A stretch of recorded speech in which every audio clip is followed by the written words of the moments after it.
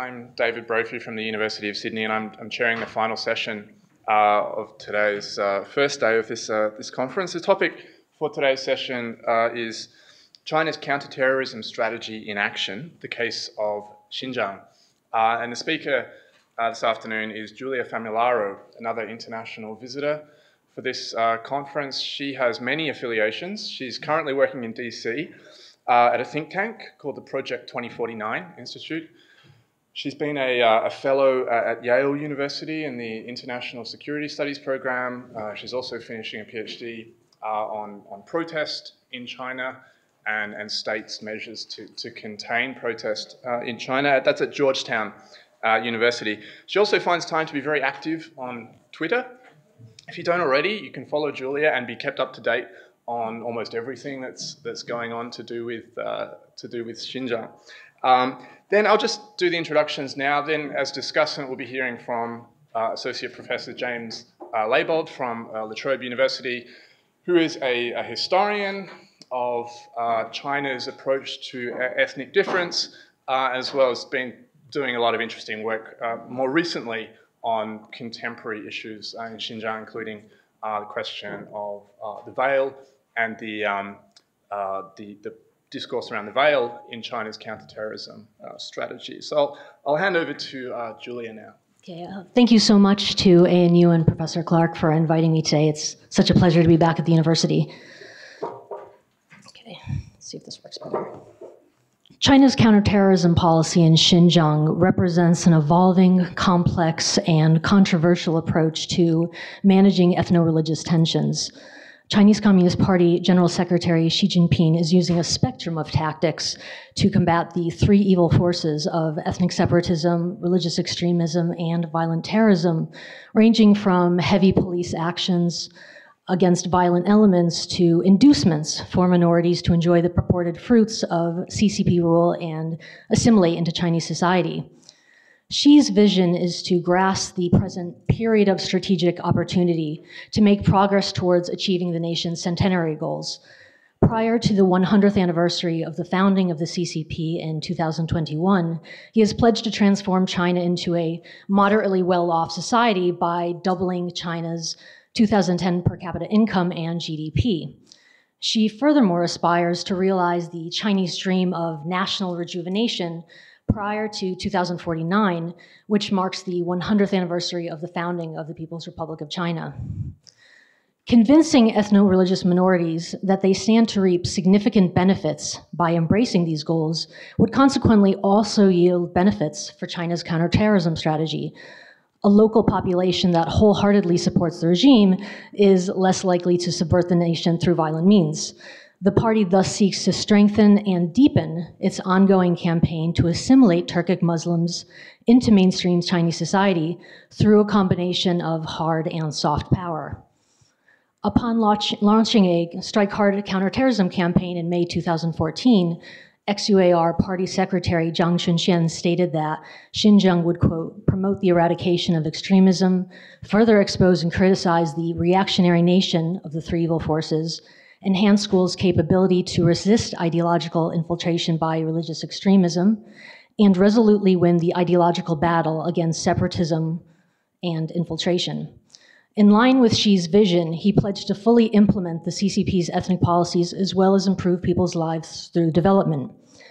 This paper will examine some of the core aspects of the Xi administration's counterterrorism policy in Xinjiang. First, it will discuss how ideological imperatives influence Beijing's approach to combating terrorism. Second, it will discuss how ideological imperatives influence reflect upon the management of religious affairs in the XUAR. Third, the paper will describe other manifestations of hard power, including the use of militarized policing and a deepening system of surveillance and patrols. Finally, the paper will consider the potential impact of recent national and regional legislation on ethno-religious instability in the XUAR. So first, let's talk about a renewed focus on ideological struggle in the PRC. China formulated its three evil forces terminology prior to the September 11th attacks, but the consequent global focus on fighting a war on terror provided China with a new platform for its political and security agenda in Xinjiang. More recently, General Secretary Xi Jinping's ideological imperatives have influenced the development of China's long-term strategy for combating the root causes of terrorism. As part of his efforts to support the PRC's centenary goals, including the China Dream, Xi constantly stresses the need to actively guide people of all ethnic groups to enhance their sense of identification with our great country and help them to further identify with the Chinese nation, Chinese culture, and the path of socialism with Chinese characteristics. The unspoken understanding is that Xi's remarks are actually directed at PRC ethnic minorities, particularly Turkic Muslims and Tibetans, who have hitherto resisted full integration into the Chinese nation-state.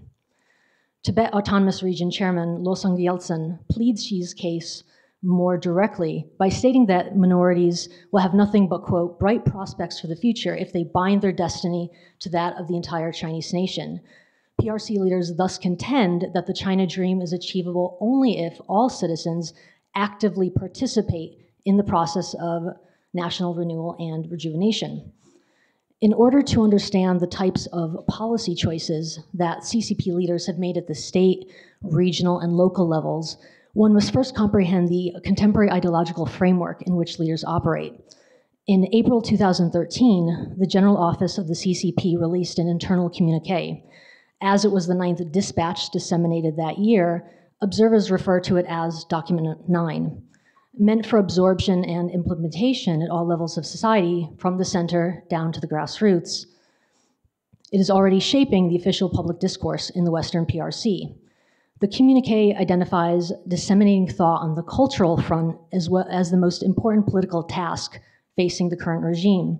It advocates the study and implementation of 18th Party Congress goals, support for socialism with Chinese characteristics, as well as the China Dream, the promotion of ideological purity and unification of thought, and strengthening the role of party propaganda and official guidance within Chinese society. Specifically, Document 9 focuses upon what it identifies as key problems that threaten the CCP ideological sphere.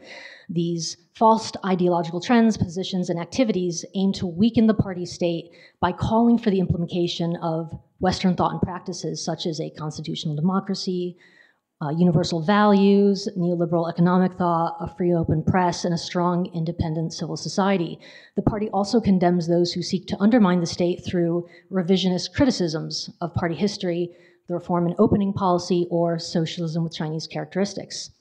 These measures, argue the document, are necessary due to the grave threat of ideological infiltration. China must confront Western anti-China forces and their attempt at carrying out Westernization, splitting, and color revolutions at all levels of party and government. Leaders must therefore strengthen leadership in the ideological sphere, guide our party members and leaders to distinguish between true and false theories, demonstrate unwavering adherence to the principle of the party's control of the media, and conscientiously strengthen management of the ideological battlefield. The directives appear to represent deep anxieties within the central leadership regarding China's external environment. Such anxiety is reflected in an increasing number of articles in the official media and academic journals that argue China must fight against foreign ideological infiltration. Just as a nation might respond to a perceived military threat along its borders by rallying its troops and preparing for battle, the CCP is committing itself to an ideological self-strengthening movement. Through the rectification, unification, and fortification of thought, the party hopes to guard against corrosive foreign ideas that potentially threaten its rule. Growing official frustration with perceived US interference in China's internal affairs means that more journal and newspaper articles echo CCP criticisms of US policies. A number of official XUAR publications excoriate not only the United States executive and legislative branches of government, but also quasi-government organizations such as the National Endowment for Democracy for allegedly attempting to destabilize the Chinese Communist Party, either directly or through proxies, such as the Uyghur American Association. For example, take two articles from the Journal of Xinjiang Police Officers Academy. Gu Lian asserts that the United States, as a leader of Western antagonist powers, will not abandon its strategy to westernize and split up China. Meanwhile, Wang Xiuli argues that Western nations slander the Chinese government's legal management of the internet, claiming that China infringes upon internet freedom and asserting its management of online news, which limits the free distribution of information as well as freedom of speech. They actively cultivate three evil forces organizations, both within and outside Chinese borders, supply support and funding, and make abundant use of the internet to permeate Xinjiang's cultural sphere and create serious violent terrorist movements, for example. Western nations have thus gravely influenced Xinjiang cultural security and social stability. Similarly, Chunchang contends in the Journal of Kashgar University that Western hostile forces are using human rights, democracy, ethnicity, religion, and other issues to intensify their efforts to split apart China. Xinjiang's secondary school students, the author notes, are particularly susceptible to the influence of ideological infiltration. Embracing the three evil forces negatively impacts the safety and security of Xinjiang schools by causing the breakdown of ethnic unity and fostering ethnic separatism. Given that Chinese newspaper and journal articles undergo review by party censors, it is unlikely that authors could publish such statements without at least tacit government approval, and it is equally likely that the current administration encourages such statements. The XUAR Department of Culture made one of the only comprehensive public statements in Xinjiang regarding document number 9. During a study session in 2013, party leaders extolled the great importance of doing meticulous cultural and ideological work. Cadres endeavored to unify their thinking and increase their awareness of the situation at hand, as they must possess a sober understanding of the grim situation and challenges confronting the ideological sphere. They must fully recognize the urgency and necessity of doing meticulous ideological work and effectively enhance their political awareness. Cadres must possess a sense of urgency and a sense of responsibility. This strong, consistent emphasis on consensus and ideological unity echoes the imperatives articulated in document number 9. The report subsequently identifies 5 key areas of focus in the ideological realm in Xinjiang. First, the Department of Culture must attach great importance to unifying party thinking and completely implement its policies. Earnestly studying and understanding the spirit of document 9 will enable cadres to resist dangerous ideological infiltration and separatist sentiment. Second, the party should strengthen its guidance by helping the populace discern right from wrong and improving its capability to perform meticulous cultural work. There's an emphasis on infusing traditional culture with a modern spirit, modern ideas, modern technology, and modern means of integration, which is a likely reference to integrating ethnic minorities into mainstream Chinese culture, which are key reoccurring themes in the Western PRC. Third, cultural workers of all ethnicities must demonstrate leadership through strict political discipline, education, and guidance on sensitive problems. They must consistently maintain a sober and vigilant mindset so that they are not deceived by illusions or confusion or rumors or be susceptible to erroneous communication channels that promote incorrect thoughts or opinions on public affairs, which can play into the hands of criminals. Fourth, cadres should ensure that they maintain control over the direction of both traditional and modern culture. Among their responsibilities are promoting patriotism, the rule of law, and maintaining stability in the ideological and cultural realms. And finally, the party emphasizes the need to effectively supervise and control the implementation of cultural policies. Although it should firmly establish a pragmatic work style, at the same time, the party must strengthen policy execution without compromising its principles and goals. Xi Jinping is strengthening the role of ideological education throughout China down to the grassroots level of society. Ideological imperatives are inextricably linked with Beijing's long-term counter-terrorism strategy, reflecting an official belief that only by successfully integrating ethnic minorities into the nation-state can China achieve the twin goals of thwarting ethno-religious terrorism and rejuvenating China. In terms of the management of religious affairs in the XUAR, Chinese leaders are convinced that religious extremism comprises one of the 3 evil forces threatening China's national security. The effective regulation and management of religious affairs is consequently a critical component of China's counterterrorism strategy. From the time authorities promulgated the 1994 XUAR regulations on the management of religious affairs until the present, regional religious policies have grown increasingly strict. On the one hand, CCP cadres and government officials have defined the legal parameters of religious faith and practice. On the other hand, they have placed an ideological emphasis on maintaining fidelity to the party state through patriotic re-education campaigns. Such policies are meant to frame and regulate the religious discourse in society and ultimately subordinate religion to the party.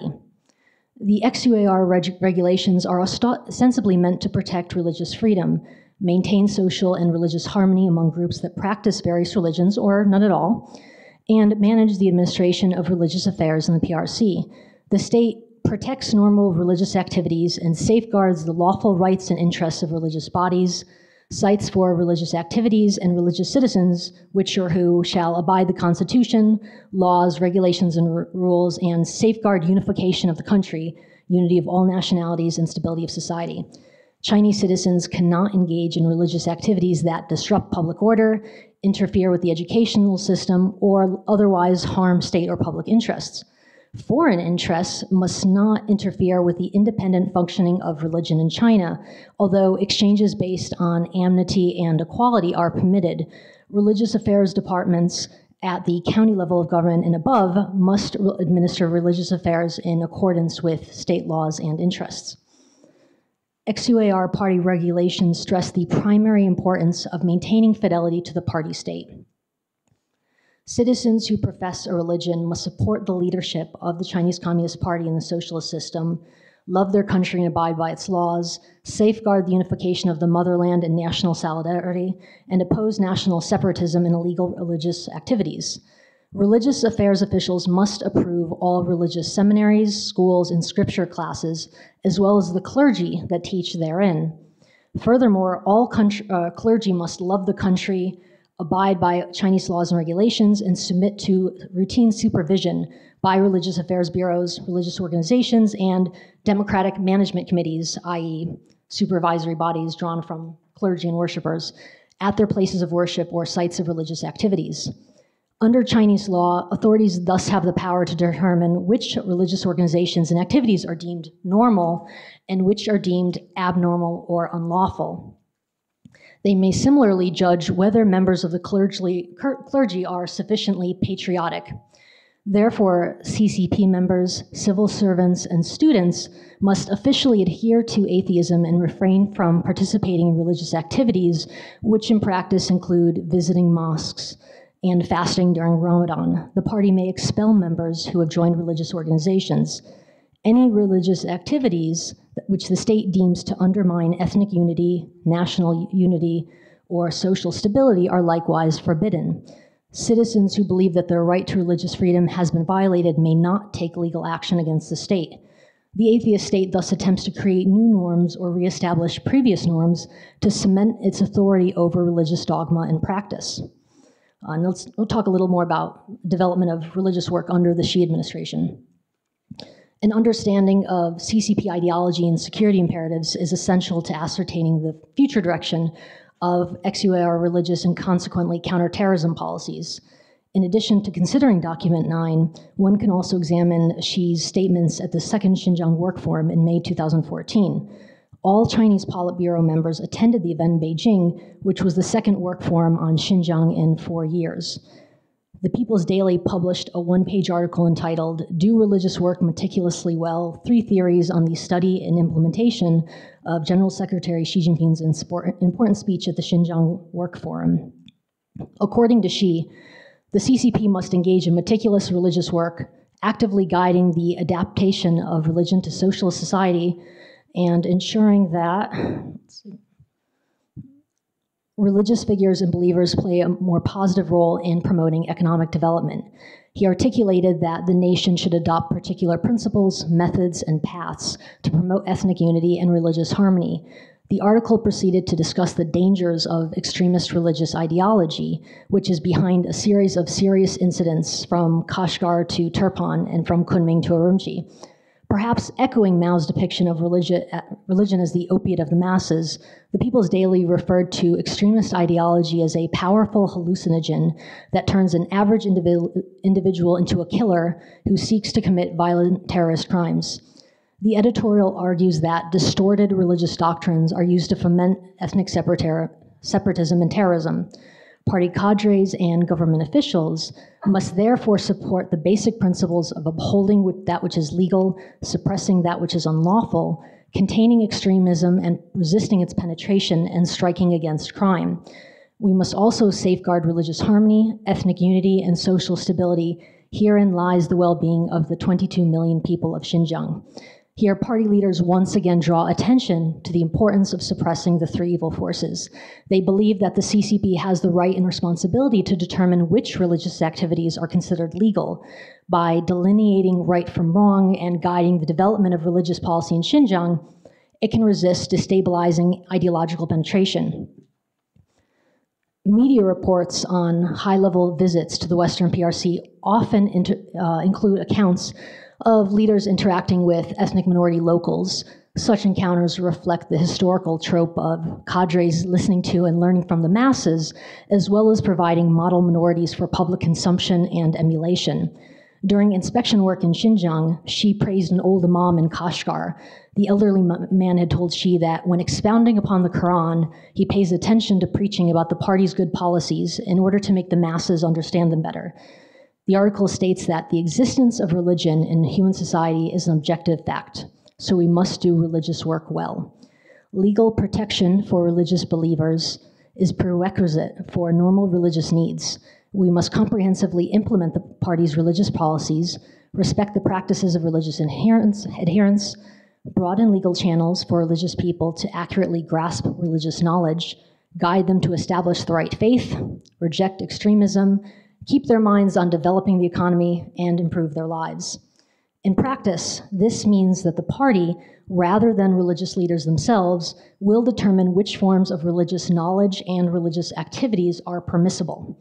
CCP leaders recognize that they must co-opt religious elites to effectively implement their agenda. In doing religious work well, we must focus on cultivating a team of patriotic clergy. We must take effective measures to improve the quality of religious figures and mobilize them to carry out the fine tradition of loving the country as well as the people. We must place more focus on refuting fallacies as well as preaching the ideology of patriotism, peace, and ethnic unity. The party believes that in order to win over ethnic religious minorities, it must first target religious leaders. Chinese authorities can subsequently use these clerics as tools to support the state counterterrorism campaign against religious extremism. To the party, religion cannot supplant the CCP as the most powerful force in people's lives. It must remain subservient to as well as serve the party. Muslims are thus instructed that they cannot place obedience to God over obedience to the CCP. The party must therefore ensure that leaders of religious organizations are firmly in the hands of people who love the country as well as religion. In this way, we can extort him to play a positive role in promoting economic and social development, as well as unite religious adherents to jointly promote better and faster development in Xinjiang. The party is thus placing new emphasis on cultivating relationships with these elites who can in turn responsibly influence the direction of religious ideology and harness the energy of the people for further economic development. Now, moving on to the 2015 regulations, the XUAR religious regulations came into effect on January 1st of last year. At the time, the People's Congressional Deputy Director and Legislative Affairs Committee Director Ma Mingcheng argued that the religious problem in Xinjiang is increasingly widespread and complex. The old regulation, which was passed 20 years ago, just cannot handle new situations such as the spreading of terrorist or extremist religious materials via the internet or social media and using religion to interfere in people's lives. Many of the 66 articles comprising the law subsequently clarify the nature of illegal and extreme religious activities, keeping in line with China's post-9/11 focus on combating the three evil forces. The new regulations sought to address the threat of violent terrorism in addition to ethnic separatism and religious extremism. The regulations also emphasize the importance of preventing individuals and organizations from coercing others to radicalize, which reflects an official belief that extremism is on the rise throughout Xinjiang society. It appears that the Chinese Communist Party is using its new emphasis on strengthening established legal provisions and procedures to replace some government directives with written regulations. Authorities seem to have incorporated some local regulations implemented in various parts of the XUAR into this new region-wide version. And one can characterize such efforts as an attempt to further normalize and standardize the management of ethnic and religious affairs. As legal scholar Carl Mincer articulated, however, the party state did not embrace Western concepts of constitutional democracy or rule of law during the October 2014 fourth plenum. The CCP continues to promote technocratic legal reforms in China, subject to the one-party political control. But it also takes clear steps to redefine the concept of rule according to law by neutering elements it deems dangerous, such as bottom-up participation and autonomous legal forces, in favor of a top-down version, one increasingly clad in classical Chinese garb. Although the continuing crackdown on freedom of religion is disturbing in itself, the regulations are ultimately symptomatic of a far larger problem. In an attempt to restrict civil society and stifle dissent, authorities are using the specter of the three evils to conflate many traditional, normal religious activities with abnormal and illegal ones. The fact that all but the most serious of transgressions are met with administrative penalties rather than criminal ones also suggests that the government is overstating its case regarding the extent to which minor violations threaten national security. Just briefly, with regard to some of the internet regulations, these provide authorities with broader powers to stifle online dissent. Chinese analysts commonly argue that hostile anti-China Western forces seek to control the internet to promote Western values and subvert socialist ideology. Rhetoric regarding internet freedom is simply meant to deflect attention from the Western goal of, oops, I just moved ahead, of undermining political stability, ethnic unity, and economic development in minority regions of China. Beijing has espoused an alternative vision for a patriotic nation of bloggers that promote the China dream and eschew corruptive foreign influences. Government concerns over the dangers of foreign infiltration in Xinjiang extend to the ability of radical elements to access and disseminate religious extremist materials and promote separatist ideology online. Mirroring its response to the Hong Kong protests and 2008 unrest in ethnographic Tibet, the region blamed the 2009 Urumqi riots not on its own counterproductive domestic policies or mishandling of Han-Uyghur relations in Guangzhou factories, but on outside agitators. Authorities in Xinjiang subsequently enacted the XUAR Informationization Promotion Regulation in December 2009, as well as updated regulations on December 24, 2014, which aim to strengthen the management of internet information security. An overarching goal of the regulations is to crack down on and prevent the use of the internet to manufacture, copy, disseminate, propagate, or store information relating to violent terrorists and/or other criminal activities, as well as safeguard national security and social stability. Chinese authorities believe that tightening internet controls will stem the flow of extremist materials into Xinjiang and help promote future terrorist attacks. Many foreign commentators argue that the CCP is fearful of online Uyghur communities that seek to highlight their own unique cultural, linguistic, and religious identity. Authorities believe that such netizens may secretly harbor separatist sentiments. Beijing has consequently moved beyond monitoring online activity to a campaign of censoring and shutting down websites that it believes threaten national stability. Prominent Uyghur economist Ilham Tohti was accused of inciting separatism and sentenced to life in prison for creating an online forum dedicated to exchange between the Chinese and Uyghur communities. Authorities arrested and sentenced 7 of his students as well. Quickly, I would like to also touch upon the National Security Commission. Upon its formation, many observers speculated that the NSC would play a prominent new role in the formation and execution of the central leadership's overarching national security strategy, policies, and legal infrastructure in Xinjiang. It was originally announced in 2013, and the commission is intended to place a highly empowered group of security experts at Xi's disposal to work the levers of the country's security apparatus. And it's meant to lead and coordinate efforts among various domestic intelligence and foreign affairs organs to more effectively respond to critical security and counterterrorism challenges. The maintenance of internal cohesion stability is at the indisposable core of Chinese national security, argues political scientist David Lambton. To thwart internal or external acts of subversion in the name of stability maintenance and perpetuation of regime longevity, the state requires a broadly conceived central foreign and security policy coordination mechanism of increasing sophistication, a mechanism that can provide top leaders with options, help establish priorities, evaluate costs and gains, and enforce implementation on a fractious bureaucracy in society. However, I've noticed that officials have become increasingly loath to discuss the commission.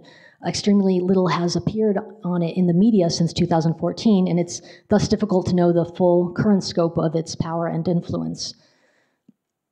Following a deadly market bombing in Urumqi that left 43 dead and 94 injured, China launched a national counterterrorism campaign on May 25, 2014. Vice Public Security Minister Yang Huaning stated that while Xinjiang is the main battlefield in the fight against terrorism, security personnel should view the entire country as one chessboard. Authorities consequently began establishing counterterrorism working groups, the national, provincial / local, or regional, local, and district levels. And we know that China already cooperates internationally through the Shanghai Cooperation Organization and other bodies. The first national counterterrorism leading group was established in August 2013, replacing an earlier coordination group. Minister of Public Security Guo Shenkun serves as the chair of the powerful new body. Let's see. At the regional level, the newly promulgated 2016 XUAR counterterrorism regulations provide greater clarity into the counterterrorism coordination process. Article 8 confirms the establishment of a leading group to direct regional counterterrorism efforts, as well as vertically linked groups at the prefectural / city and, as required, county level. The paramilitary Xinjiang Production and Coordination Corps has also similarly established a counterterrorism leading group, which is subordinate to the regional body, but also coordinates with the Public Security Ministry. Each leading group will establish a working group that handles day-to-day counterterrorism work. Leading groups at each level report on their counterterrorism work to the body directly above, unless an emergency requires a leading group to bypass the chain of command. By creating these vertically and horizontally linked groups, leaders hope to prevent or manage emergencies by enhancing coordination, implementing central directives more effectively, gathering and disseminating timely intelligence to thwart potential attacks, conducting drills and training exercises, and responding decisively to attacks through the rapid mobilization and deployment of counterterrorism teams. I'm just going to talk a little bit about some of these aspects of hard power. XUAR authorities have caused a great deal of international controversy through their use of hard power tactics to combat the three evil forces. Manifestations of hard power include ongoing strike-hard terrorism campaigns, anti-terror campaigns, regular vehicle and foot patrols, and a deepening system of surveillance and police checkpoints to monitor the movements of the populace. Authorities in Xinjiang and across China have deployed large numbers of armed police units to combat terrorist threats, including People's Armed Police and SWAT teams. The PAP deputy commander has previously stated that while he feels that China's security situation is overall stable, the struggle against terrorism remains severely complicated. He notes that terrorist networks are simultaneously globalizing and localizing, attacks are more sophisticated, and there are a growing number of lone wolves who seek to commit atrocities.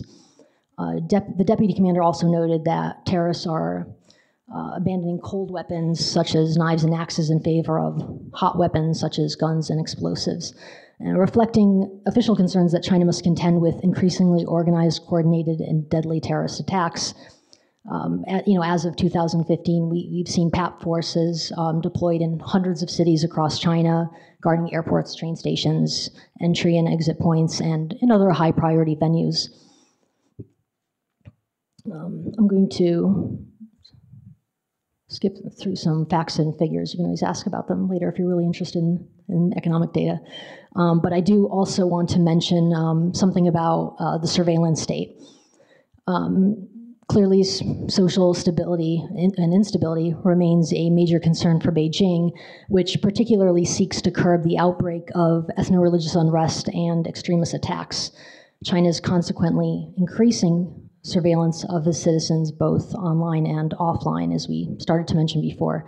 The Hu Jintao administration began constructing Skynet back in 2005. This is China's nationwide surveillance system, and officials argue that it's meant to maintain the safety and security of the public by deterring and combating immoral as well as illegal behavior. You can see increasing number of cameras all over public transportation, roads, shopping centers, public hospitals, utilities, residential communities, schools, and so on and so forth. And dissidents, of course, also find themselves under constant watch. And this process has accelerated, particularly since the unrest in ethnographic Tibet and Xinjiang. By 2010, XUAR authorities had installed high-definition video cameras on buses and on bus stops, roads and alleys, markets and shopping centers, and in schools. And they've also placed mosques under video surveillance. An official boasted that the region's eagle-eye cameras are capable of seamless surveillance in all sensitive parts of Urumqi, undoubtedly a reference to the Uyghur quarter. Unbreakable, fireproof, and riot-proof shells encase the cameras, which can produce sharp, clear images even at night. And police monitor these feeds constantly, searching for actionable intelligence. China is also using its surveillance network to develop an advanced crime detection system by compiling surveillance data, including facial recognition software and information regarding individuals' online activities, financial records, and work history. Security officials can predict when and where incidents are likely to occur. Authorities plan to launch the system as a pilot program in the Western PRC, where they hope to buttress current counterterrorism campaigns. Authorities have pledged to cover all public spaces nationwide with cameras by 2020. At the same time, authorities continue to buttress electronic surveillance measures in the XUAR. Following the Paris attacks, telecom providers have shut down mobile services for individuals who have avoided use of the real name registration system, use virtual private networks, VPNs, to surmount China's Great Firewall, or download foreign messaging software. Affected individuals in Urumqi have received text messages stating that, due to police notice, we will shut down your cell phone number within the next 2 hours in accordance with law. If you have any questions, please consult the cyber police affiliated with the police station in your vicinity as soon as possible. According to Amnesty International, Xinjiang is the frontier for internet surveillance in China due to the critical importance of ongoing counterterrorism operations. You may recall that the authorities famously shut off the internet for 10 months following the 2009 riots, and when the region came back online in May 2010, nearly 80% of Uyghur-run websites had disappeared from the internet. The PRC is also buttressing its surveillance programs through the use of advanced monitoring systems, including radars and UAVs, along the western and southwestern borders. Border defense units in locales such as Xinjiang are purportedly employing such tools to curb illegal border crossing and drug trafficking. In comparison with the closed-circuit video surveillance previously in use in Xinjiang, the new systems include electro-optic devices and use advanced communications gear and image analysis equipment. These can operate continuously, regardless of weather conditions, and send real-time information to border control officers. Since the early days of the 2014 Strike Hard anti-terror campaign, China has deployed UAVs in Xinjiang to hunt down suspected terrorists. During an SCO anti-terror drill in 2014, Chinese drones fired several live missiles. PLA Air Force spokesman Shen Jingke remarked that PLA drones, which are tasked with surveillance, reconnaissance, and ground attacks, will play a vital role in fighting against terrorism. Western observers have consequently asked whether authorities will begin to deploy armed drones against terror suspects in Xinjiang, raising fears of an increase in the extrajudicial use of lethal force. With regard to patrols, these are a common sight in Xinjiang, particularly in Turkic Muslim communities. Some patrols reflect sensitive anniversaries or events, and others are in response to specific incidents or reflect a heightened overall security posture. Authorities in Xinjiang and beyond regularly deploy significant numbers of PAP and SWAT to patrol local train stations, public squares, tourist spots, downtown areas, and other public places. Such forces have also set up temporary as well as hardened security checkpoints throughout Xinjiang. Public security officials from Beijing to Urumqi also increasingly rely on volunteers to not only assist patrol teams, but also inform them of any serious or suspicious activities in their communities. Authorities now offer up to 5 million yuan, about $750,000 for information regarding suspicious activities with potential links to religious extremism or terrorism. Finally, I just want to assess the contemporary counterterrorism policy in the XUAR. The XUAR People's Congress Standing Committee approved a regional counterterrorism law on July 29, 2016. The legal interpretation defines what constitutes an act of terror and who constitutes terrorist actors, describe measures meant to combat terrorism, details security and prevention mechanisms, and provides insight into punishments for transgressors. The regulations, which comprise 61 articles and 10 chapters, came into force on August 1st. Regional authorities formulated the measures by combining national counterterrorism law as well as other relevant laws and regulations with local policies and practices. Naim Yassin, director of the Standing Committee, stated that the regulation can help Xinjiang tackle both the symptoms and root causes of terrorism, namely religious extremism, to prevent attacks in the region. Legal scholars have viewed China's recent counterterrorism, national security, and foreign NGO legislation with great skepticism. Rather than strengthen the rule of law in China, they serve primarily to buttress Chinese Communist Party rule and suppress dissenting voices at home and abroad. NYU legal scholar Jerome Cohen has argued that the laws collectively reflect the party's determination to create a garrison state through the creation of an ideological platform to guide domestic and foreign policies. Other scholars have expressed similar attitudes toward the regulations. The thrust of the new NGO law is very clear, said UC Berkeley law professor Stanley Lubman. It is consistent with a vigorous neo-Maoist campaign launched by Xi against foreign ideologies and other influences on Chinese social and political development, and is intended to strengthen control by the CCP over Chinese society. And prominent human rights defender and Harvard Law School fellow Teng Biao asserted that the national security law would legitimize the abuse of power by state and public security bureaus. To the CCP, enhancing the rule of law means using legislation as a tool of control. The counterterrorism legislation likewise contains vague language that authorities could use to suppress dissent in the name of national security. Given nationwide civil society crackdowns and vitriolic state rhetoric warning against the specter of religious extremism or color revolutions on Chinese soil, authorities could plausibly use these regulations as justification to detain or arrest Uyghurs who pass along information to the foreign media, download Arabic pop music onto their phones, or attempt to flee across the border to escape religious oppression. Western scholars and officials tend to argue that counterproductive state policies have exacerbated ethno-religious tensions in the Xinjiang Uyghur Autonomous Region. However, it is not necessarily restrictive central state policies alone that explain tensions.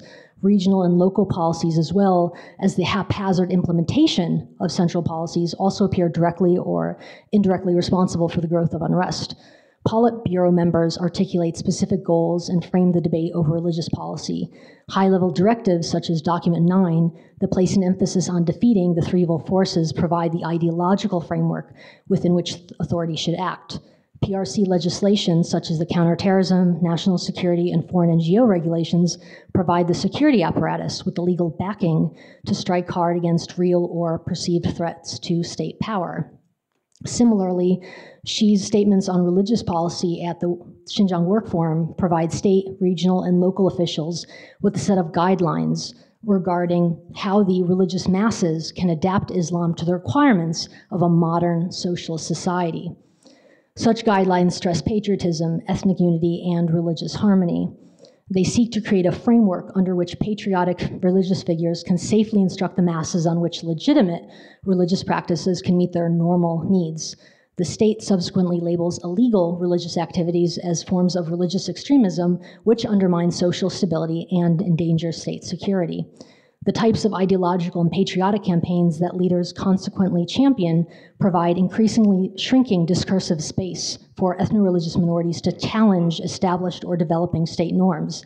However, while leaders in Beijing emphasize that the nation should adopt particular principles, methods, and paths to achieve these goals, the degree to which Beijing is directly or indirectly responsible for specific religious and counterterrorism regulations implemented on the ground in the XUAR remains somewhat unclear.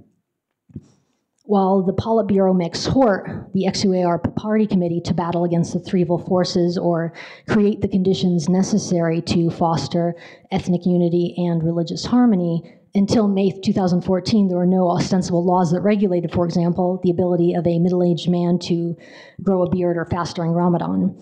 It was nevertheless possible that Beijing provided specific clandestine directives or religious regulations to provincial officials for local implementation. Even, as mentioned before, the Project Beauty program is framed more as economic development and fostering social and cultural reforms than some kind of region-wide crackdown on Islamic practices. China's regional ethnic autonomy law provides the need for flexibility in creating and implementing laws in ethnic minority regions of China. In times of uncertainty and unrest, however, officials at all levels of government have actually used this law to implement policies that are stricter than other regions of the PRC. This is arguably the case at present, as Chinese Muslims such as the Hui are not experiencing the same degree of official scrutiny as Turkic Muslims. But recently, Professor Leibel pointed out that you have an increasingly nationalistic and xenophobic body politic in China that's continuing to lash out against Islam. So there's also the possibility that authorities might choose to gradually isolate and severely restrict Hui culture and mobility, which would then have a lot of consequences for One Belt, One Road. Providing guidelines and directives to provincial authorities, yet granting some flexibility to local leaders, may explain why observers are witnessing a diverse set of regulations and restrictions and regulations implemented in different prefectures, counties, townships, and villages. If central or provincial authorities were issuing uniform instructions to all localities in the XUAR, then you probably wouldn't see so many discrepancies from one area to the next. Chinese authorities are undertaking a long-term campaign to gradually erase the unique cultural differences that separate Turkic Muslims from the Chinese majority, with the goal of incorporating them fully into the Chinese nation-state. The CCP is thus concerned by the marked increase in ethno-religious tensions since 2009. Beijing has begun to shift its rhetoric and approach to the Xinjiang problem, even if its ultimate mission remains unchanged. During the first work forum in 2010, the party focused on creating leapfrog-style development to simulate the local economy. Yet in the second forum, they focused far more on the challenges that ethno-religious tensions pose to society, with the ultimate goal of safeguarding social stability and achieving an enduring peace. As a multi-ethnic socialist state that purportedly upholds principles of unity and equality among all ethnic groups, Beijing is loath to admit that its policies are at the root of unrest. Instead, it continues to blame hostile anti-China forces. The American-led war on terror provided China with a more readily understandable and digestible global lexicon, but in reality, one might view terms such as extremist and terrorist as placeholders for classic Chinese Communist Party terms such as counter-revolutionary. In both cases, the CCP employs these terms to describe individuals or groups that hold ideas or commit acts that are openly contradicting state ideologies and policies. This is not to say that terrorism does not pose a threat to China. It does. However, the problem is that China lacks effective mechanisms for ethnic and religious minorities to express legitimate grievances with the state. The state security apparatus threatened prominent ethnic minority intellectuals such as Ilham Tohti, Tibetan writer Tsering Wosar, with criminal punishment when they publicly argued that CCP ethnic, religious, and linguistic policies exacerbate social divisions and tensions. Under the three evils framework, the discursive space for intellectual and civic dialogue is rapidly shrinking. Okay, well, maybe that's it then. So anyway, thank you very much. I guess we'll move on. First, thank Michael for inviting me and convening this wonderful workshop. I mean, I judge the merits of a conference by to what extent there are contrasting viewpoints, and certainly we've seen a lot of contrasting viewpoints today, and that's great for stimulating further research and thought. I mean, one of the challenges with trying to work out what's going on in Xinjiang, or to what extent China has a terror problem, of course, is access to information. And what is wonderful about Julia's approach is her use of Chinese language sources. There's a wonderful amount of detail in her paper. She spends a tremendous amount of time surfing the Chinese language internet and coming up with real gems that give us some insight into what's going on in Xinjiang. CT has kind of become a cottage industry post 9/11, and there are all these global terror experts that many of them know very little about China, don't speak Chinese, some have never been to China, and Sean's done a really good job of kind of calling them out in demonstrating how a lot of the discourse on terrorism is quite removed from the actual situation. And so I think that there's a lot to be learned from what Bill Callahan calls eavesdropping on Chinese public discourse. And it's wonderful that we've got Professor Wei and Dr. Liu here today to provide us with a Chinese perspective on these issues. I think it's really important to do. Julia, in her paper, and I hope, I urge you all to read it, because there's so much detail in there that's really something that needs to be read rather than listened to. She really, I think, convincingly argues that the perception of the terror threat has led to the securitization of Xinjiang society. Literally a kind of a garrisoning of Xinjiang that calls to mind what Michael Clark called the national security state situation that China perhaps is entering along lines of what the United States was during the Cold War. I urge you, if you haven't already read, Julia wrote a wonderful article for the National Interest where she demonstrated how this kind of militarized policing is spreading well beyond Xinjiang. And it's resulting in the kind of legitimization of extrajudicial force throughout Chinese society. This whole focus or obsession with Weiwan, or stability maintenance, actually tends to encourage unruly behavior. I think there's much literature out there demonstrating this, and leads to a sort of cycle of violence that's can be quite counterproductive. In her paper, Julia argues that terrorism and the policing of terrorism is being used as a lever to police political loyalty amongst the Uyghur minority and the conformity to Han-defined cultural and religious norms. So in Xinjiang, if one questions Chinese government policy, one can be labeled a terrorist. Or if one wears the hijab, one can be called a religious extremist. As she argues, these approaches are counterproductive, and I share that view. They actually strengthen the kind of confrontational difference between the Han majority and the Uyghur minority. They also hollow out, as she argued, the discursive and physical spaces where the Uyghurs can express their legitimate concerns.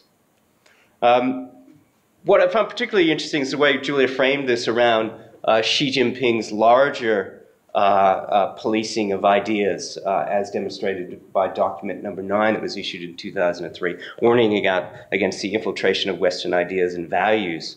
And while the kind of policing of ideological conformity has become universal in Xi Jinping's China, I would argue that the benchmark for loyalty isn't applied equally across China. Clearly, in Xinjiang and also in Tibet, the benchmark for loyalty is set much higher for the Uyghurs and Tibetans. One classic illustration of this, and Julia pointed out, is the sentencing of Professor Ilham Tohti, an economics professor at Minzu University, to life imprisonment for the charge of separatism. Compare that with the sentence that Liu Xiaobo, the Han political dissident, received only 11 years for inciting the subversion of state power. So there's a different benchmark there that I think is important to take into consideration.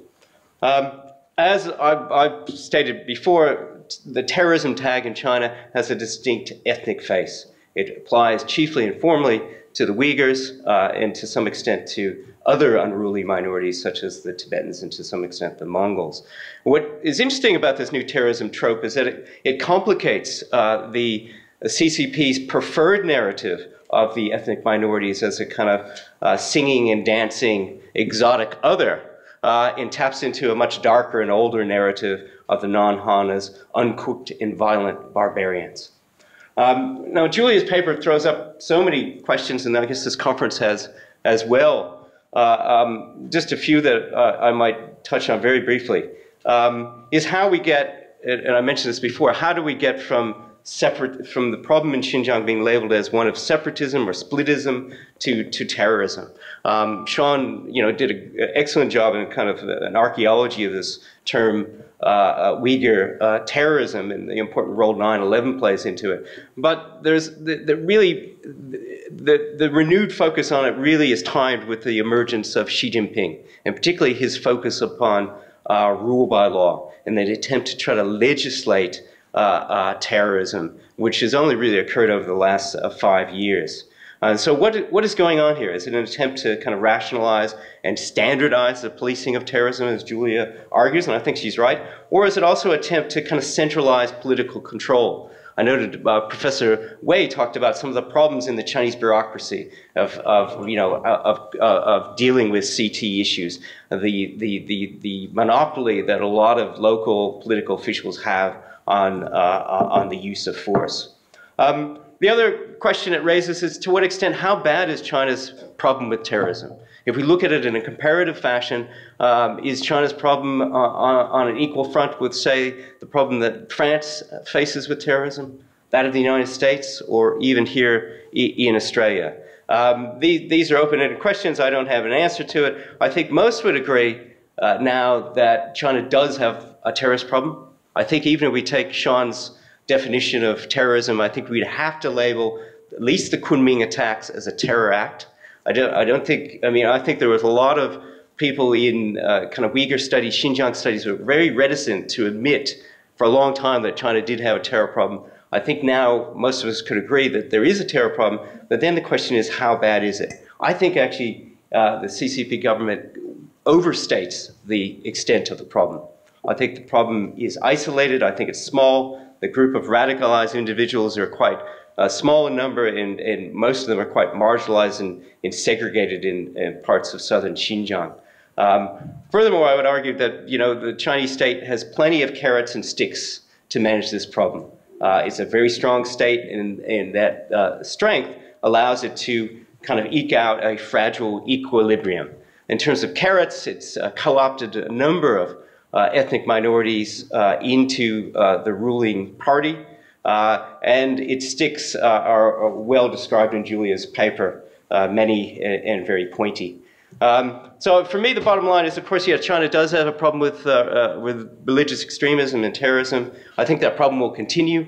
It may even increase, but I think these things come in cycles, and I don't share the kind of pessimism of some who argue that kind of China is on the brink of collapse, that it's a kind of tinderbox of ethnic contradictions waiting to explode. I think we can often underestimate the power of the Chinese Communist Party in its security apparatuses to at least keep a lead on this problem.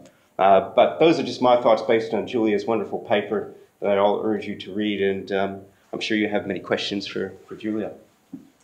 If Julia doesn't mind, because we're running a little bit short on time, we might take a few questions and then come back to the speaker. Is that just to move things along a little bit? Thank you for your presentation. I just wanted to ask, with the increasing number of Chinese people that are moving beyond China's borders for a number of reasons, whether that be study, working, etc., do you think that will, into the future, at all affect China's narrative back home in terms of sort of rejecting foreign ideological influences? It will undermine sort of ideological infiltration and those sort of issues? So we can go back to the more recent Chinese past, so sort of thinking of the early 1950s or to the late 1950s, the focus on, the education of so-called patriotic religious personages, for instance, is sort of one of the key phrases from that era. Do you think there's sort of a key, sort of, in the sense of what Sean did, that sort of genealogy of terminology and discourse in combating separatism or terrorism? Well, to answer your question, I think sometimes the Western media, Western scholars tend to overstate the possibility of this occurring.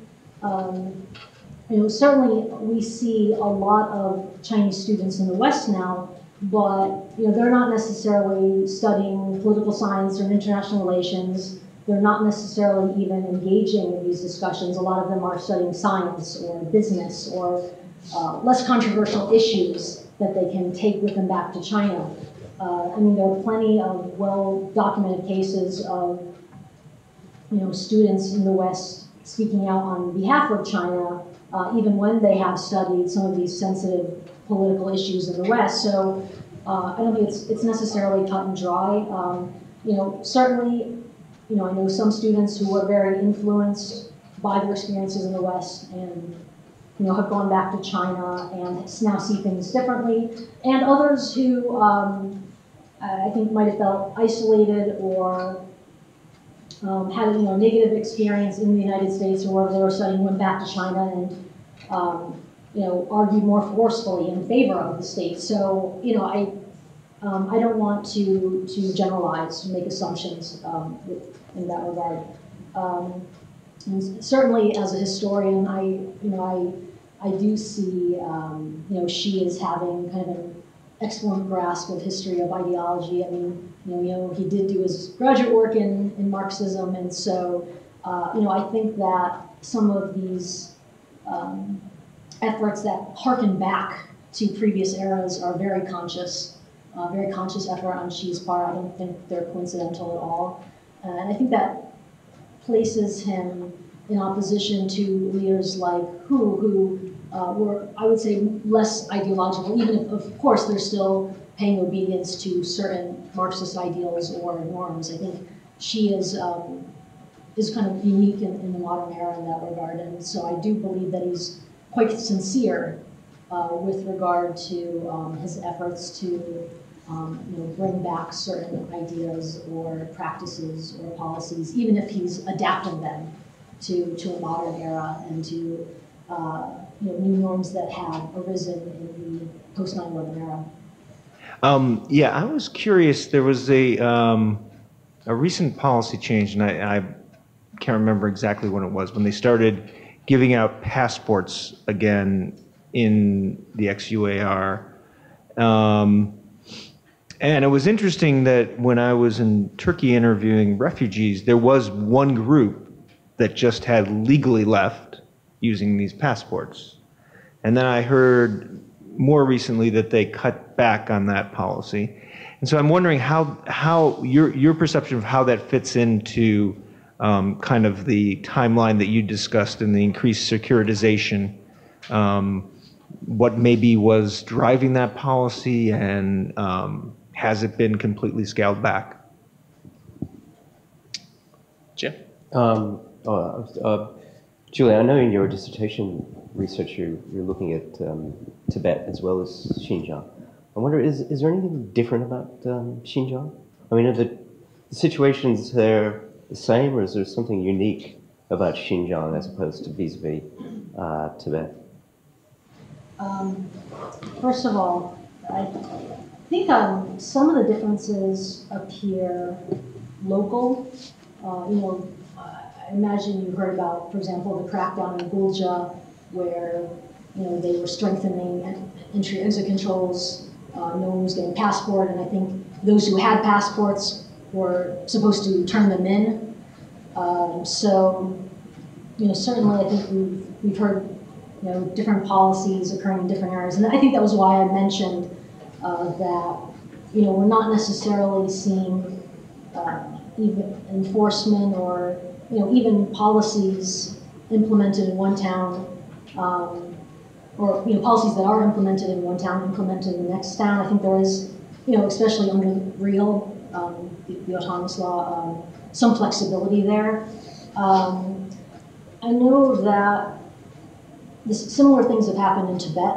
I think they've gone through periods where they would issue slightly more, pull back. I probably have to go back and look at the dates of some of these instances to really kind of match it up with the larger timeline. But a lot of it does seem related to certain incidents, in a given area. Sometimes, yeah, maybe region-wide policy, but definitely, I think we've seen a lot of localities, prefectures that have scaled back requests or denied requests because of some sort of regional tensions. But I think at the same time, with the eagerness of the government to push forward One Belt, One Road, they certainly don't want to be seen as draconian. I think it really behooves them to allow some Uyghurs to go abroad to do the Hajj, even if it's within kind of the context of an approved group. I met one gentleman who was allowed to go on the Hajj, in part because he was old, he was retired. He certainly wasn't a threat in any way, but then when he did return, he was met by authorities in the airport who then clipped his passport, so he couldn't use it again. So it's interesting kind of how, we're as you mentioned, seeing policies that are constantly morphing. Yeah. But yeah, I think I probably have to go back and really look at when certain incidences occurred in order to be a little more specific. But with regard to Tibet, certainly there are some interesting similarities. One of the things that I think is even more clear in Tibet than in Xinjiang is the extent to which you see factional debate, power struggles among various groups. In Tibet, I think individuals from United Front really argue for particularly strict policies. These are some of the individuals like Julie Chen who have said, the Dalai Lama is sympathetic to ISIS, or whatever the exact wording was. But these attitudes aren't held across the board. Some officials are much more conciliatory. Some are more draconian. But I think with regard to Tibet, I see a wider diversity of opinions expressed officially. Even if sometimes they'll use a pseudonym or something for an op-ed. But certainly at the same time too, I think you're more likely to see something described as terrorism in Xinjiang and separatism in Tibet. The number of times that officials have labeled events as terrorist in nature in Tibet is relatively low. But you've definitely seen an ebb and flow in recent years. With localities experimenting, in implementing more flexible policies. Okay, can you show a photo of the Dalai Lama at this monastery? No, yes. What rights do locals have in this town? Are we going to turn a blind eye if there are monks under the age of 18 at this monastery? Are we going to enforce that harshly? It definitely, because of the fact that you have the Tibetan population split into a number of different provinces and autonomous regions, I think you can see some of the difference in attitudes much more clearly. But yeah, I think that's something that is endlessly fascinating, just really looking at the flexibility that autonomous region and provincial leaders throughout Xinjiang and ethnographic Tibet have in attempting to mitigate the effects of protest or unrest. And certainly I think the tools they have are somewhat different. But in both situations, you certainly see increasing surveillance, increasing police presence, and increasing restrictions imposed on education, on religion. Even though I think there are very important and salient differences, the similarities are also striking and really worth studying. Okay, if there are no more questions, I think we might have to wrap things up there. So thanks again to Julia and James for a very rich discussion.